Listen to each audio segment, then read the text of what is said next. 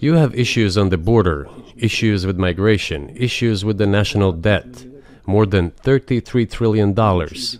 You have nothing better to do, so you should fight in Ukraine? Wouldn't it be better to negotiate with Russia, make an agreement, already understanding the situation that is developing today, realizing that Russia will fight for its interests to the end? How's everybody doing? My name is Anthony Brian Logan, and today I bring you a recap, a review, a breakdown of the Tucker Carlson Vladimir Putin interview that was held at the Kremlin and has been released to the general public. It's on Twitter, it's on YouTube, it's on Tucker's website, it's everywhere. And as of right now, this interview has gotten hundreds of millions of views on Twitter, well into the millions on YouTube. This is probably going to be one of the most popular interviews of the year, maybe even of all time. Now, the mainstream media don't like this too much. They're talking about Tucker Carlson is a propagandist and he's letting Vladimir Putin lie and he's a puppet, all this, that, and the third. But really, Tucker Carlson, from my point of view and of the view of thinking people, he is simply giving an outlet to someone to express themselves, which is what journalists should do.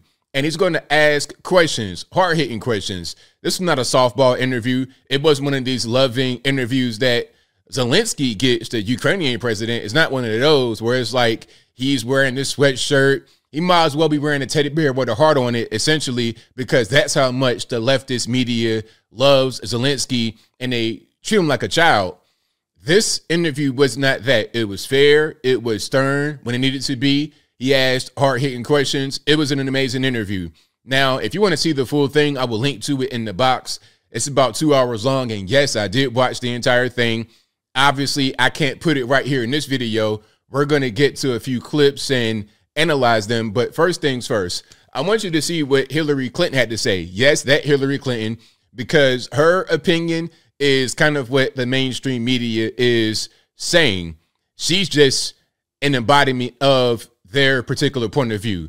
So let's go ahead and watch this. Then we're going to see a few more. And of course, I will link to all these clips in the box. If you're on IG, visit a link in the bio, go to the corresponding article on the website. I mean, he's like a puppy dog. You know, he somehow has, after having been fired from so many outlets in the United States, I would not be surprised if he emerges with a contract with an outlet, because he is a useful idiot. He says things that are not true. He parrots Vladimir Putin's pack of lies about Ukraine.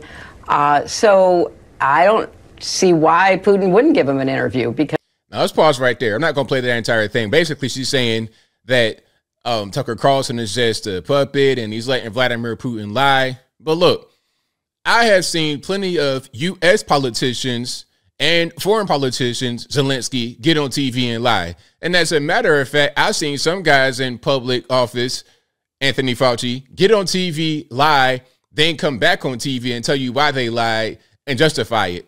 I've seen that over and over again. So it's up to us, the viewer, to believe Putin or not believe Putin.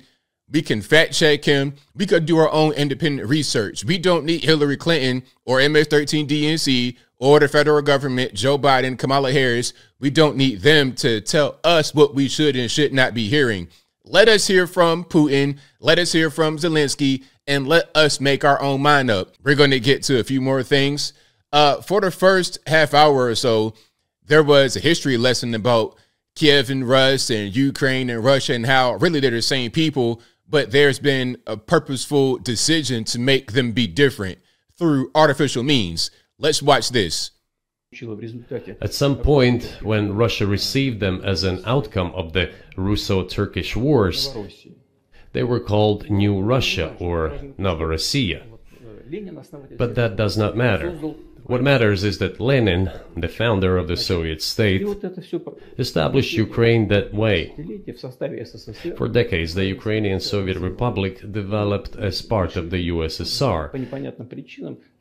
And for unknown reasons, again, the Bolsheviks were engaged in Ukrainianization. It was not merely because the Soviet leadership was composed to a great extent of those originating from Ukraine. Rather, it was explained by the general policy of indigenous indigenization pursued by the Soviet Union. Same things were done in other Soviet republics. This involved promoting national languages and national cultures, which is not bad in principle. Now, understand this. There's a language called Ukrainian, but when you hear it, it sounds like Russian to me. What I'm saying is that these nations, like Ukraine, former Soviet republics, they were given identities. They were bestowed upon a certain thing that they could latch themselves to, which became kind of dangerous. We'll talk about that a little bit more a little bit later. That is how the Soviet Ukraine was created. After the World War II, Ukraine received, in addition to the lands that had belonged to Poland before the war, part of the lands that had previously belonged to Hungary and Romania. So Romania and Hungary had some of their lands taken away and given to the Soviet Ukraine, and they still remain part of Ukraine. So in this sense, we have every reason to affirm that Ukraine is an artificial state that was shaped at Stalin's will.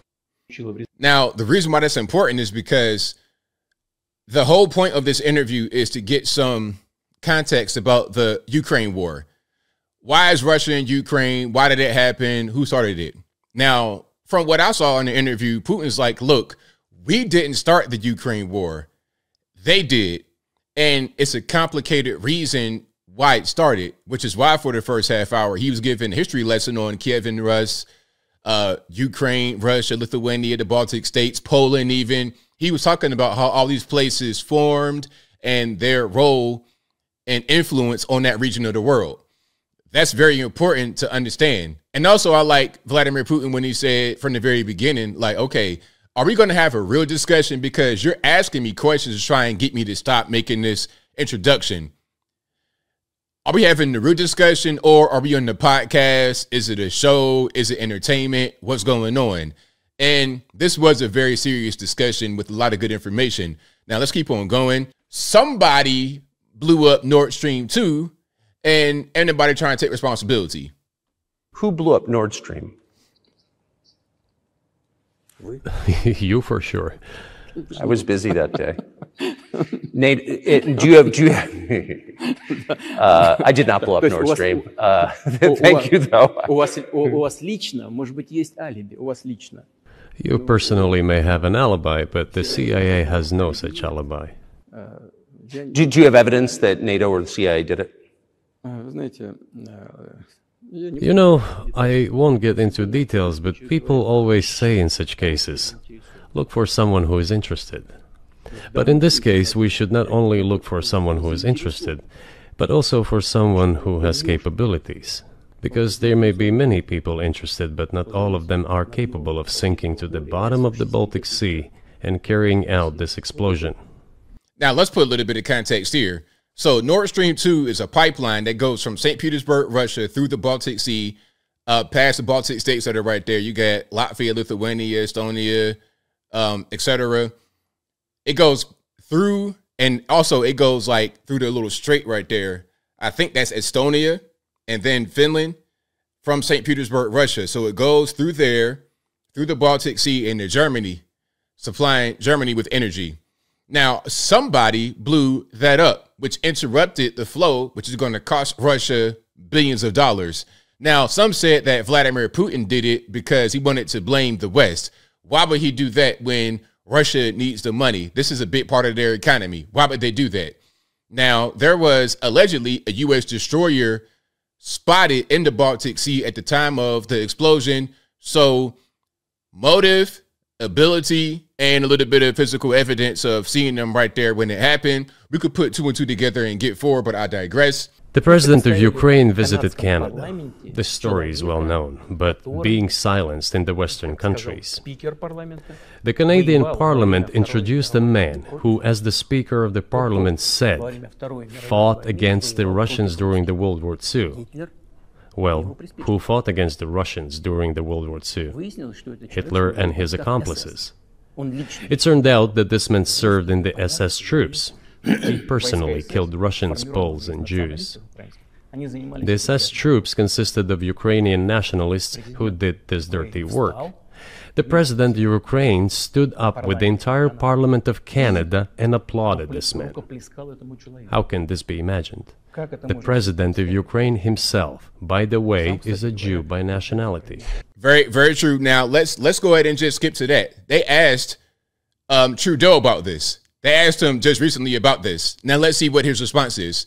You've been such an ardent supporter of Ukraine, but there's been a lot of controversy surrounding President Zelensky's visit here, and now we've heard Vladimir Putin use some of that embarrassment in an interview with Tucker Carlson.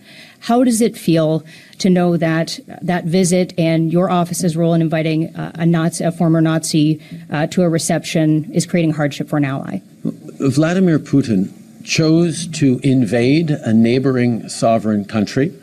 That wasn't the question, sir. That was not the question. Now, this clip is about 2 minutes, 30 seconds long. He's right at the 28-second mark. The remainder of the 2 minutes, he's just filibustering, refusing to answer the question about them inviting a literal Nazi to Parliament and giving them a standing ovation. That's what they did. Now, let's check this out. We have here in the chamber today Ukrainian-Canadian world veteran from the Second World War who fought the Ukrainian independence against the Russians and continues to support the troops today, even at his age of 98.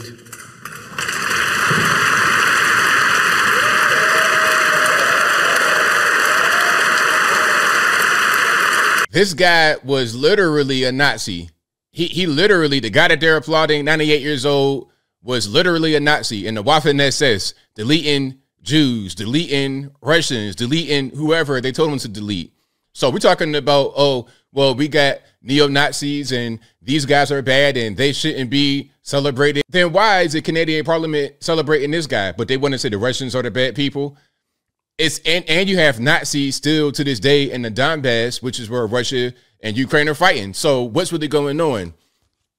There's a lot to this interview. And of course, you guys got to check it out. I'll link to it in the box. But as I close, I want to say this. This was an example of journalism, the way it should be done. Provide a platform. Don't go too hard into trying to just make it be, pressing. Ask honest questions. Don't give them a softball. Like, it can't just be the extremes. When talking about Zelensky, he's getting softball interviews at best. There's no hard questions. When talking about guys like Putin and others, a lot of times they get really hard questions with nothing that's anywhere in the center. No neutral, just straight up questions. No loaded questions. They get everything loaded. Everything's negative. Ask questions and get answers. Whether they lie or not, you have no way of being able to determine that. Not necessarily, unless you're able to fact check them right there in real time. But let that be up to us, what we should and should not listen to, what we are and are not going to believe. And I think I'll leave that right there for now. And what say you? What's your take on the Tucker Carlson, Vladimir Putin interview?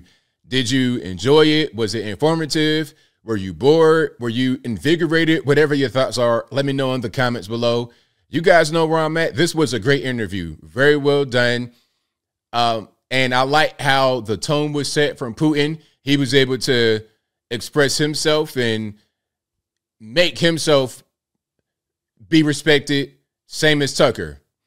Very well done. And we need more interviews like this and more interviewers like Tucker, who aren't afraid to go against the grain of whatever the old school media, uniparty, deep state, whatever they want to say. They're not afraid to go against them. I love it. And whatever your thoughts are, please let me know in the comments below. And that's all I got to say for this video. If you like what you heard, please comment, rate, share, and subscribe. Peace.